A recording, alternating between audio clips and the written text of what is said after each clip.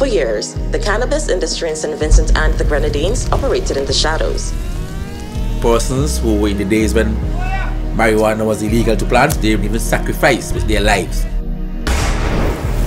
But now, everything is changing. Legalization and commercialization of medical cannabis have opened up new opportunities. But the road ahead is not without challenges.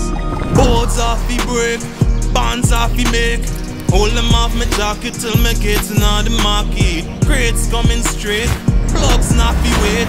Danger on the street, on my engine to a rocky. At the beginning in the 60s and 70s when it was originally classified, there was this understanding that it had an addiction property and there was no medical value. Our understanding of that has changed. The day I come again,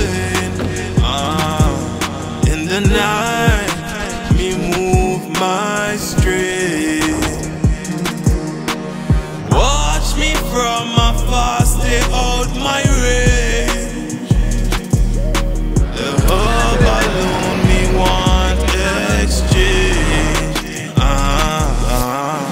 I am on the side of the traditional farmers. They are the ones who keep this industry going for many, many years. Many of them spend weeks away from home doing the planting and the harvesting of marijuana. Settling mostly in the foothills of the volcano. Very dangerous area. Can they call me smoke? Hey, me no smoke no kind of dope, the antidote. Drink I grade alert. When you say me got a dirty car, I sport 1,000 boosts of dirt. I'm with on a spaceship. This a kinda lazy. Give me kinda pacing, me kinda bracing, me kinda dacing. Yeah. You know, they've been growing this for a long time when the world is saying, well, there's no medical value. And now the world is saying, well, hey, you guys were right. There is a medical value. And they want a chance to get it. Watch me from afar, stay out my way.